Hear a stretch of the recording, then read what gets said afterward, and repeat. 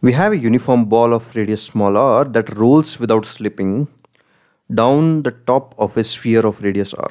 So this is the ball, it's going to roll down the sphere. Find the angular velocity of the ball at the moment it breaks off.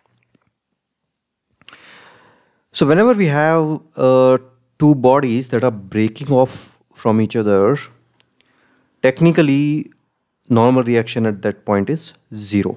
So that's what is happening here also. As the ball rolls down, at this moment, let's say normal reaction just becomes 0. So this is the moment this ball is breaking off. We need to find the angular velocity when this happens. Now since it's rolling, angular velocity and velocity are related as v is equal to omega r. So let's find the velocity, and also because the normal reaction is going to be 0, we are going to write the force equation in this direction. So these are the two things which we are going to do. So first, the velocity. So that we are going to get from the energy conservation. So the center of this ball has come down by r plus r into 1 minus cos theta, assuming that it has turned by an angle theta. So as it has turned by an angle theta, its velocity is going to be, it will come from this equation.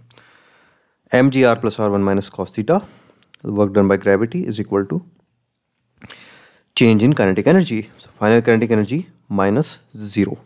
So final kinetic energy is half mv square plus half I omega square. And because it is rolling, omega is v by r. I for ball is 2 by 5 mr square. This gives v square is equal to, basically we got v square in terms of theta. So that is expected. Now the second condition is it breaks off. So that means at theta, normal reaction just becomes 0. So what are the forces on this ball? So one was mg cos theta in this direction. So forces we are writing in this direction only.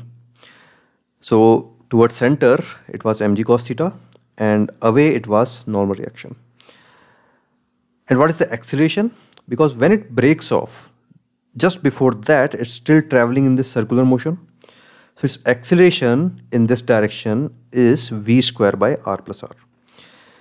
So when we write the forces in this direction, this is what we get. mg cos theta minus n is equal to ma, that is mv square by r plus r. But at the time it breaks off, n becomes 0.